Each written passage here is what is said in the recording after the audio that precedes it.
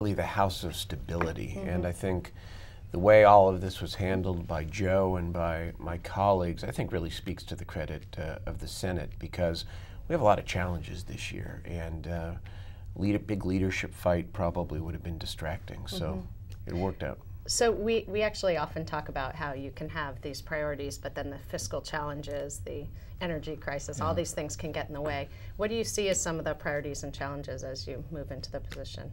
Well, I think the budget and fixing the budget systemically is really the challenge, because when you look at healthcare, for example, why did healthcare break down this year? Many reasons, but in large part, when the legislative analyst says that the program could run a deficit, I think we'd be willing to take a risk for something that big if the budget was in better shape and there was a cushion on the other side.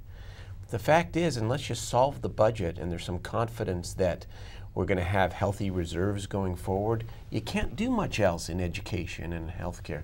So it starts with budget. But I also think, you know, the governor talks about the year of education. I think every year needs to be the year of education. Again, Senator Simitian is one of the Senate leaders on the issue of public education. I look forward to working with him to bring career technical education to scale, to merge the green economy with education reform and create more job opportunities for young people who are otherwise falling through the cracks.